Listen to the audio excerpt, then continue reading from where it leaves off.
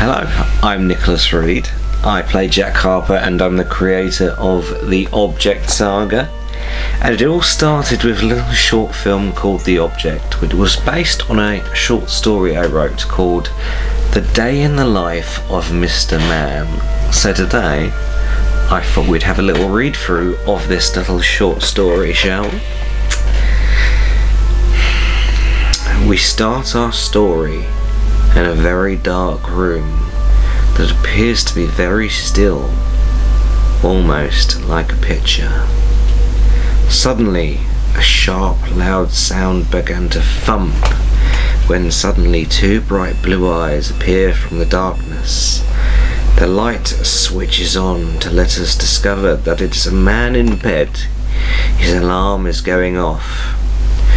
The man, pulling himself out of bed, finally hits his alarm to turn it off. He stretches up and stumbles over to the curtains covering his window and pulls them apart.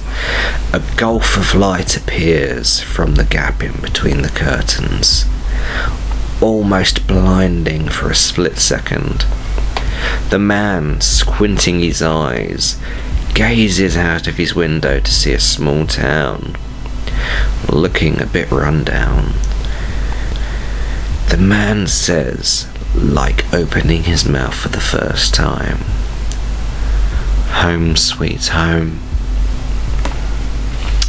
Later that day, the man is running out of his house and slamming his door on the way out, as if he was in a hurry.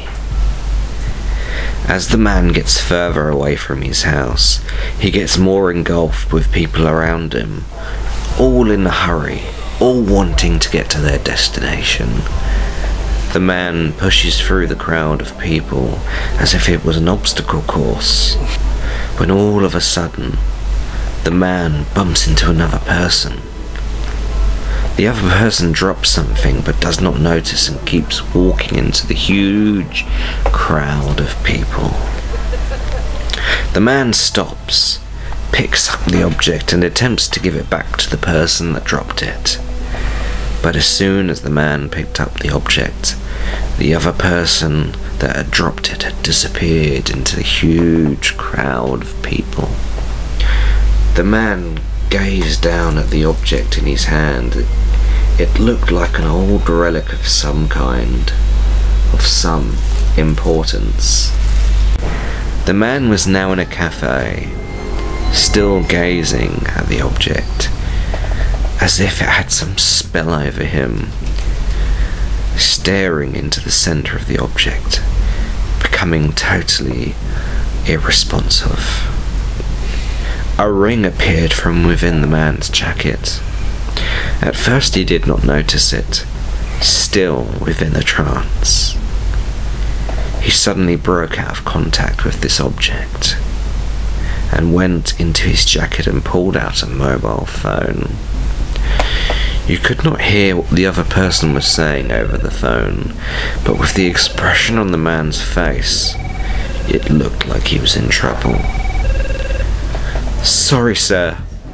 I got caught up with family business," the man responded. The voice on the phone appeared to be getting louder. "Yes, I will be taking the day off," the man said before putting the phone back in his pocket. A door opened to a dark room. The man had returned home. He sat on his bed and pulled out the object and continued to be fascinated by it, as he stared longingly at it, as if he was being pulled inside the mysterious object. The next day, a dark morning very much like the day before, the man does exactly as he did the day before. He gets out of bed. He turns the light on, turns the alarm off and opens the curtain. But as soon as the gulf of light hits him from the outside world, this time he remembers the object. He begins to look for it, searching everywhere for it. But it was nowhere to be found. The man was almost sad the object had disappeared. The man continued his day the same as before, rushing out of his house and into the huge crowd of people, when suddenly he knocks into another person, and as soon as this happens, the man has a huge case of deja vu and feels really shocked. The man glances down at the floor to see the same object. A look of despair suddenly appears across the man's face as he contemplates what in the world is happening, as he begins to stare deep into the core of the mysterious object. The end. So I hope you enjoyed that little read through of The Day in the Life of Mr. Man. Obviously you can see the similarities between the short story and the film, and obviously you can tell that the ending is slightly different, because the ending we had where there's a second Andrew, obviously he didn't have a name at the time, was thought of on the day. So that's just a little insight into the differences between the short film and the story. It's actually quite interesting really, because when we filmed the object, I didn't have a script for it. I used the short story as a basis and storyboarded the rest. Because there isn't much dialogue, we used the original short story and then storyboards just to kind of block it out. So I thought that would be interesting to see how that played out. Go back to the roots, as you could say.